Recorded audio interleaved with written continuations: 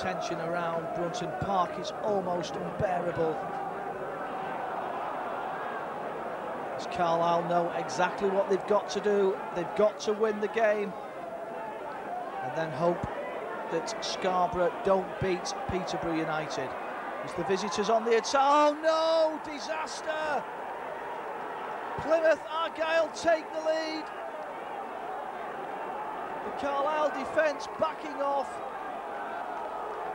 Phillips goes all the way, and his left foot shot beats Jimmy Glass. And Carlisle United are now staring the Nationwide Conference right in the face.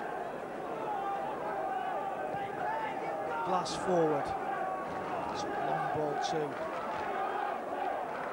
Carlisle eagerly pick up the pieces. Damon Serling support. Anthony doesn't need him. It's cleared by the defence to Brightwell, and he scores! David Brightwell, it's a pitch invasion from the Carlisle fans.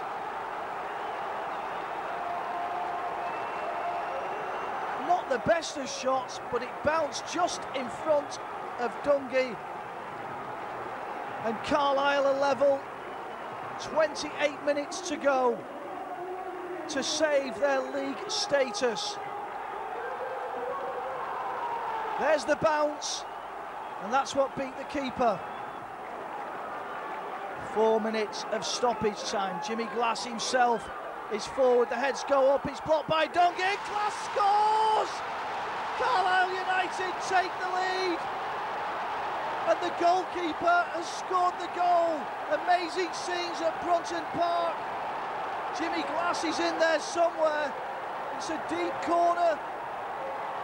The heads go up, Dungey beats it out, and there's Jimmy Glass to score what surely will be the goal that keeps Carlisle United in the Football League.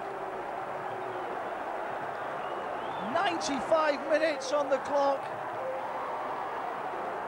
and he's mobbed all the way back to his goal line. There's the save, and there's the follow-up.